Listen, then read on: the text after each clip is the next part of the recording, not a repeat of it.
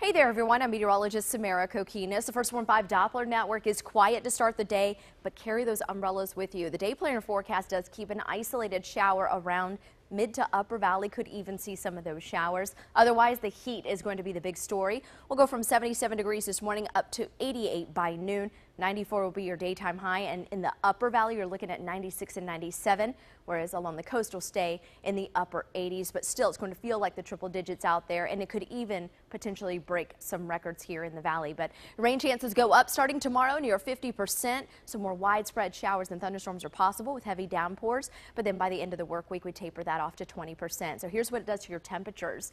We'll be up near 94, and then we go down to 88 tomorrow, 86 for the end of the work week. And as we head into the weekend, dew point values come down ever so slightly, so the mid 80s will feel nice and comfortable.